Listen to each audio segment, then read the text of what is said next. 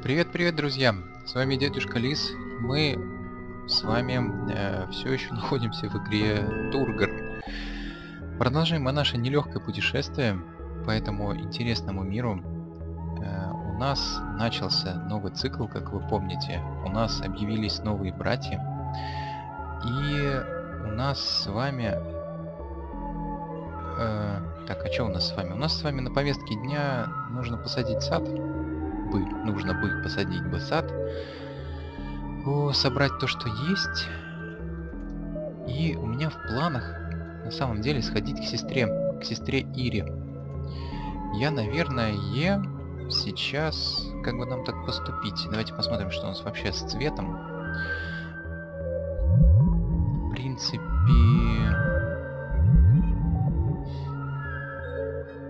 Так. Что у нас? Какой у нас желтый и золото? Янтарь и золото. Ни того, ни другого у нас нифига нету. Конечно же. В общем, нам надо собрать с вами цвет, на самом деле. Но я думаю, что сначала мы сходим к сестре, поскольку она рядом. Мы к ней сейчас бегаем. У нее мы еще ни разу не были. И посмотрим просто, что она из себя представляет. Чего она нам расскажет? Напомню, что у нас с вами в планах нужно найти второй знак, который позволит нам добывать из руды цвет. Первый знак у нас уже есть, мы его с вами нашли. Здорово тут, да? Но Ира тебе не пара. Это красивое животное, сладострастное и не слишком умное. Она много раз продала бы и тело, и душу за право увидеть верхний предел. Но некому. Наверное, она тебе скажет, что цвета хватит на всех, и попросит начать с нее. Решать, конечно, тебе, но я надеюсь, ты будешь благоразумен. Хорошая характеристика, такая прям воодушевляющая. Слушайте, а что у тебя тут? Что у тебя тут нет? Нигде у тебя цвет не завалялся тут? Интересные покои такие. Наверное, на текущий момент это самый интересный покой, который есть у всех сестер. Слушайте, где-то я какими-то окольными путями иду. Не совсем понимаю, кстати, куда идти-то. Где эта самая Ира? Что? Вот какие-то... Может, она тут где-то затерялась в кустах?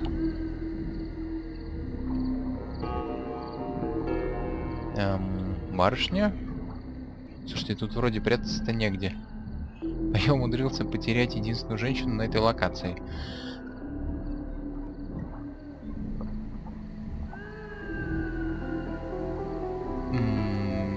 Не пойму. Ой, блин, не туда. Провалился. Возвращаемся. Я еще не закончил с ней.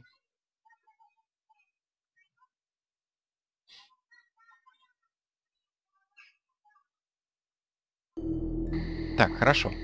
Куда здесь можно запропаститься? В принципе, никуда, наверное, да? Может, она там наверху? Пойдемте сходим. Тут просто куча каких-то непонятных переходов. Все куда-то... А вот она. А как мы ее в первый раз не увидели? Видимо, она все-таки перемещается.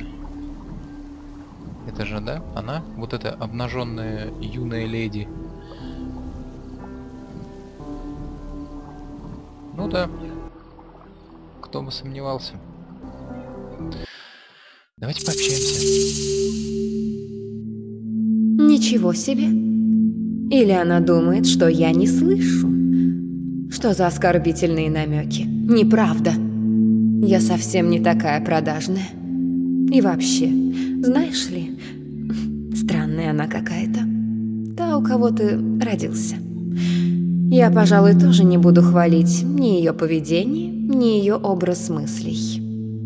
И откуда она знает, что я тебе скажу, чтобы тебя к себе привязать? Вот возьму и не буду говорить то, что хотела. Назло. А там было важное. А насчет торговли, это вообще-то она права. Ах, какая торговля бы тут пошла. если бы нам было что продавать. Да что нам продать? Душу? Неинтересно. Это значит сразу вниз. Тело? Пожалуйста. Никто же не берет. Тем более, это вообще иллюзия. Знание. Его братики силой забирают. Друг друга? Не знаю. Никто пока не пробовал. Может, с тобой у нас дело пойдет на лад? Все продала бы, буквально все, лишь бы только туда взлететь. Ты ничего не хочешь купить? Знаю. Это может быть только подарком. Ну, на самом деле, мне тебе, в общем-то, нечего предложить. У меня ни того, ни другого нет. Тут 0 янтаря, вообще 3. Ну, не знаю, давайте спросим у нее ради приличия. Приперлись же мы сюда зачем-то. Да, купля, торговля. Ах, как закипело бы все в этом мертвом месте. Ах, сколько азарта появилось бы сразу. Ведь цвет — те же деньги. Что скажешь на это, дорогой? Вкладываешь его в сады, потом получаешь с процентами. Что не цвет, то другая валюта. И друг с другом они слабо ладят. Цвет — те же деньги. Все покупается и все продается. Не так? Решено. Я научу тебя обогащаться. Хочу, чтобы ты был богатым. Богатые они все-таки чаще бедных бывают щедрыми. И вообще, я считаю, что нет ничего эротичнее богатства и роскоши. Ну так как? Будешь слушать мои советы? Хороший товар за цвет. Ну, давай. Блин, не пойму. Ну, давайте еще раз спросим. Нет? Чтобы братья не стоптали тебя ненароком, тихонько создай себе полотно. Плантацию, с которой можно быстро собрать большую массу цвета. Они чувствуют большие массы цвета и грабят самые богатые покои. Поэтому не давай цвету копиться в рудниках и садах. Ах да, совсем запамятовала. Если у тебя раскрыто много сердец, иди на большую охоту, мой храбрый добытчик. В 3 заповедниках водятся гиганты: ящер, червь и тритон. Если сумеешь сразить такого, сразу добудешь множество цвета. Ну да. Но не забудь полностью опустошить память, иначе твоя добыча утечет сквозь пальцы. Представляю. Но я подозреваю, что сражаясь с этими такими мини-боссами, мы потратим такую вообще прорву цвета, что в общем-то, победив их, конечно, все соберем, но не знаю, стоит ли оно того. В общем, что я из этого разговора вынес? У меня есть легкое подозрение, что Ира — это как раз та сестра, которая даст нам еще одно сердце в плане для добычи руды. Поэтому у нас есть, в общем-то... Давайте, в общем, попробуем. Что мы теряем? Нам нужен янтарь. Где у нас янтарь? Янтарь у нас в рудниках, которым мы не можем пользоваться. И, в общем-то, больше нигде. Пока. Ну, пойдемте сходим в наш сад. Сердце опустело. Мне все рассказал. Следи за собой. Я тебя уже жду. Да кто ты такая? Кто меня ждет? Я так подозреваю, это сестра Оли нам говорит. Вроде как мы появились в этом мире, и мы предназначены для нее, или она там для нас, я уже не помню.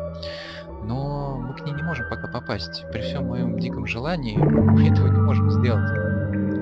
Ну, просто потому что у нас не открыт еще проход. Так, куда бы нам тебя влить-то?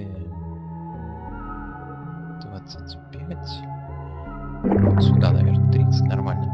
Так, у нас опять цвет заканчивается, блин. Именно поэтому мы сейчас пришли в наши сады. Соберем остатки которые тут есть, что как-то катастрофически не хватает цвета. Ну, просто катастрофически. Зато тут есть букашечки интересные. Давайте подманим.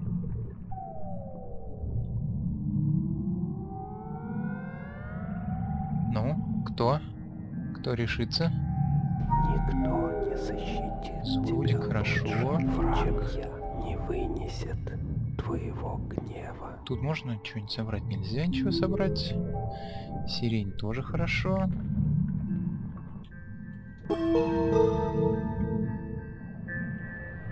Ну, давай, смотри, какая штука валяется.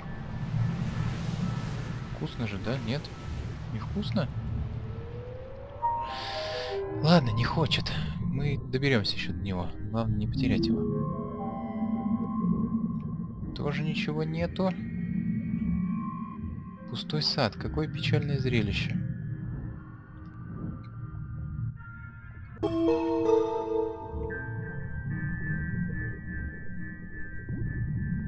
Блин, что же все время куда-то не в ту сторону идет? Не туда, куда мне нужно. Еще 50. У меня подозрение, что это последний урожай, который мы можем собрать. Поэтому у меня есть предложение прорастить сейчас пурпур и посадить его. Прорастить весь, что есть, и посадить его в новых деревьях.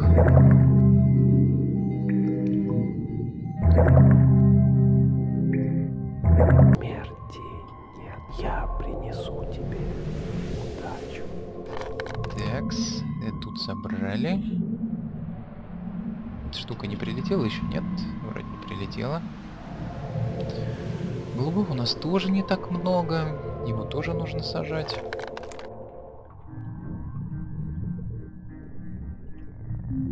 Пурпур.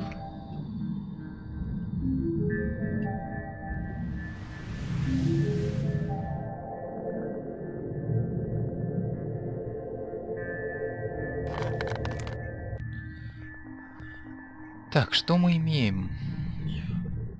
У нас есть половина пурпура. Еще половина сейчас прорастет, я думаю. Что еще мы можем? У нас есть сирень, которую тоже можем посадить куда-нибудь сюда. Есть лазурь, которую... Так, нет, не будем пока лазурь, пусть она пока лежит.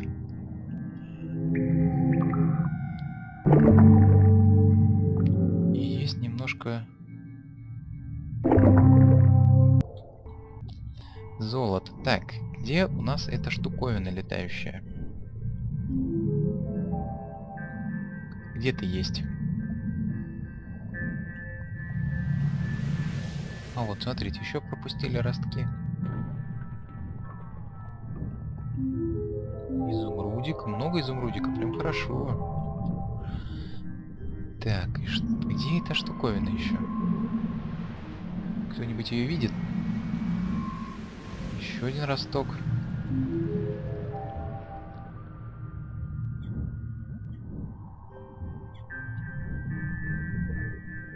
Так, я не вижу.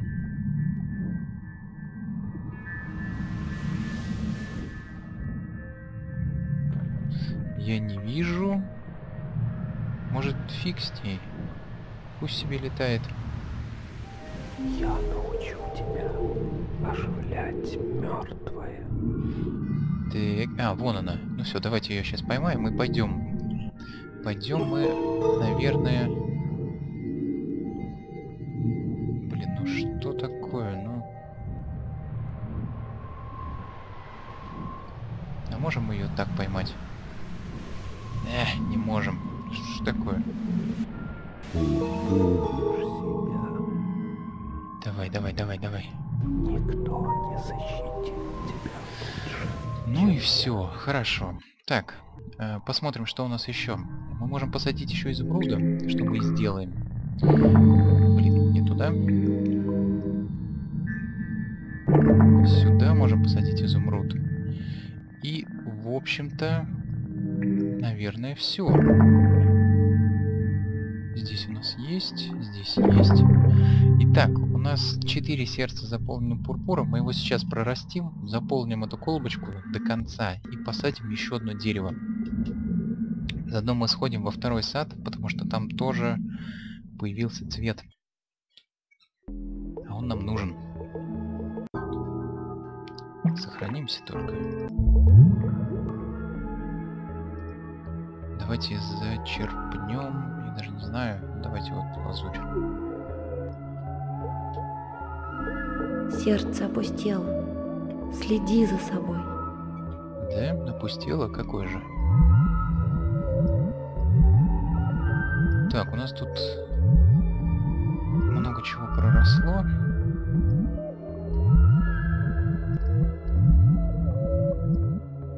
Прям то, что нужно.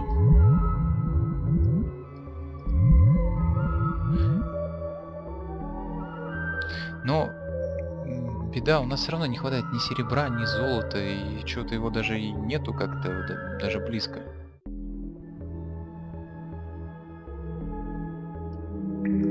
Давайте лазурь сюда посадим.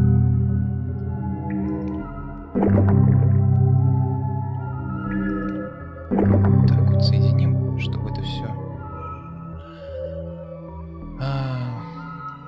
Что еще? Я даже не знаю. Давайте еще подождем несколько циклов, буквально, чтобы выросло еще немножко пурпура.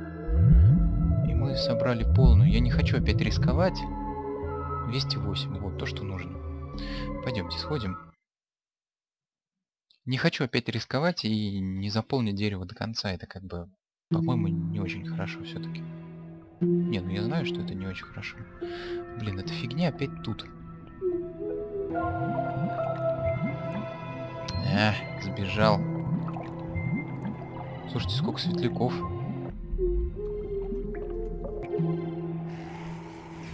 Ты, блин.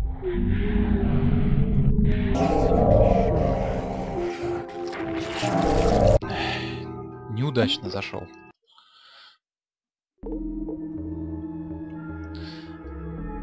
Вот что называется, промахнулся один раз и все. Сердце опустело. Следи за собой.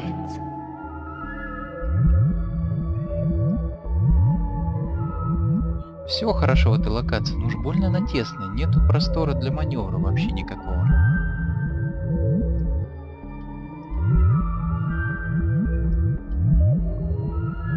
Так.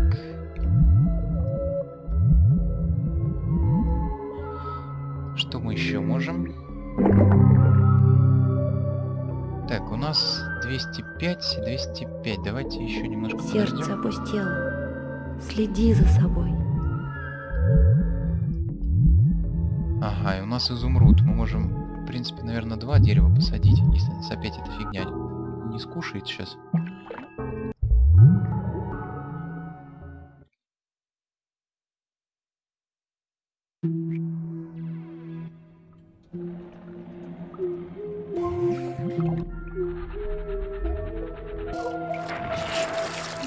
Не скушала. Так, давайте соберем сразу то, что тут есть. Ай-яй-яй-яй, давайте теперь посадим. Так, тут у нас уже есть. Вот тут у нас нет. Стоп, а почему мы не можем подобрать его? У нас, собственно говоря, 61, нифига себе. Давайте посадим. Не пойму, почему... мы не можем. Все, я торможу. Я начал тормозить. Мы же цвет сюда собираем, а я смотрю в левую часть экрана и думаю, у меня же есть там еще место. Вполне. Давайте быстрее, потому что у меня подозрение, что цвет испаряется со временем. Ну, в плане...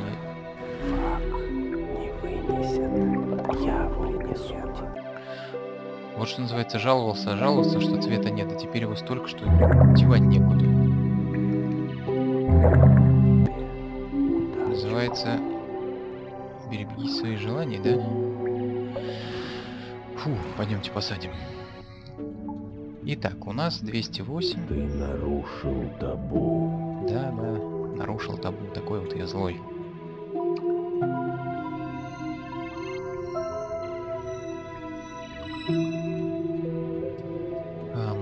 По-моему, вся вот целиком идет, нет? Вот, классно. Пусть растет. Теперь, что у нас еще? У нас...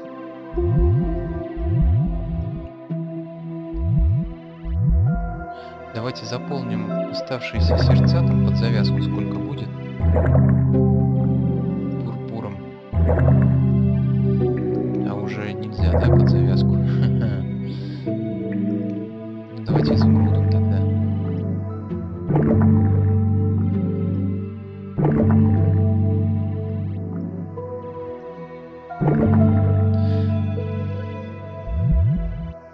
Так, и что? И у нас есть еще изумруд. Можно посадить еще одно дерево. Изумрудное. У нас тут оно растет, ну и пусть растет. Трогать мы его не будем. Давайте сюда посадим. Может быть, это не очень умно, ну, в плане, что тут не очень много деревьев, и стоило бы, может быть, посадить по одному дереву каждого из цветов. Но, честно говоря, куда я сейчас изумруд вот дену? Капли за каплей, так и тратится жизнь. Вот, пусть растет. А мы сейчас еще светлячков тут поймаем. Где он есть? Увидит он, интересно. Давай, ты увидишь.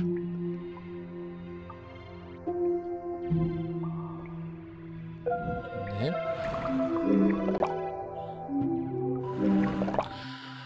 А он тоже был пурпурный, блин. Давайте еще одно сердце. Не знаю, вот сюда. И вот сюда. Так, у нас, в принципе, есть еще где-то в районе 25. Давайте какой-нибудь из них из росточков соберем. Не вот бойся этот. смерти. Ну и, в принципе, на этом-то, наверное, все. Здесь. Мы посадили 2 дерева. У нас есть еще одно дерево. Я предлагаю вот эту ловушечку, кстати, заполнить.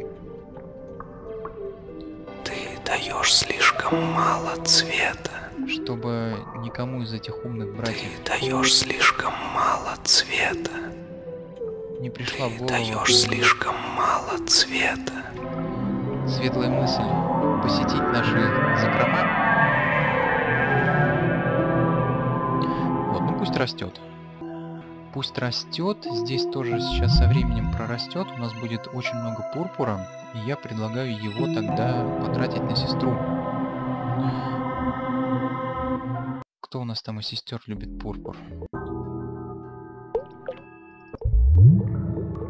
По-моему, это у нас Элли любит пурпур, да? И Юна, кстати. Вот к Юне мы тоже не ходили. Поэтому давайте-ка мы сходим к ней.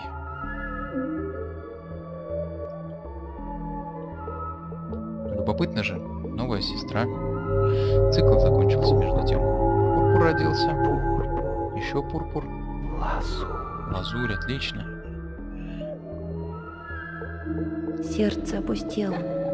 Следи за собой. Так, а тут у нас, похоже, еще одна наша блуждающая сестра, которая хочет с нами поговорить. Но мы не хотим с ней говорить. Не знаю, не хочу я с ней общаться пока. Сохранимся и поболтаем с нашей новой сестрой. Что она нам скажет? У нее мы еще не были.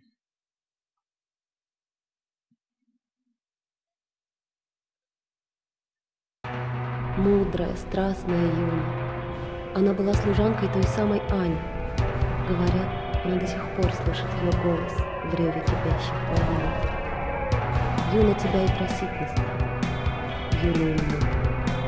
Она просто сделает так, что ты будешь вынужден вознести ее ради успокоения собственной совести. И у Юны есть воля. Ей пятки прибей к земле, а на ладони прибьет к небесам в надежде, что разорвется возле лодыжек. Вот это, наверное, и есть Тургор. То, что чувствуешь перед самым разрывом. Интересно. Интересная должна быть барышня. Судьбой тебе назначена Оля. Но лучше бы это была я. Потому что тебе нужно знать правду, брат мой. А правда в том, что все вокруг такое, как оно есть, застывшее, безжизненное, безнадежное, из-за тебя. Этот огонь пожирает мое тело из-за тебя. Этот голод, который еще мучительнее огня, из-за тебя. Ты виноват в том, что они мучаются и голодают, в том, что они родились здесь, в том, что они прикованы. Но я открою тебе правду. Мне все равно, кого из нас ты выберешь. Знаю, что не меня. Но ты узнаешь мятежное откровение. 2 самые прекрасные сестры уже ушли от нас навсегда.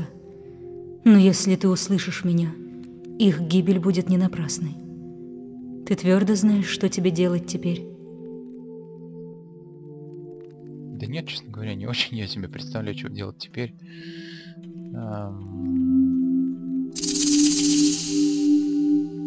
Серебро. Серебро мне жалко на тебя. Давай вот так. Тебе нужно всего лишь вознести одну из сестер. Ты понимаешь, зачем? Не для нее, для тебя. Если поднимешься сам, это будет бегство. Если освободишь сестру, прорыв. Все равно, какую сестру ты выберешь. Любую. Главное, чтобы Тургор разорвал тебя, выплеснув цвет и отправив ее наверх. Так ты превращаешь неживое в живое. Так ты создаешь новую жизнь. Мы только повод.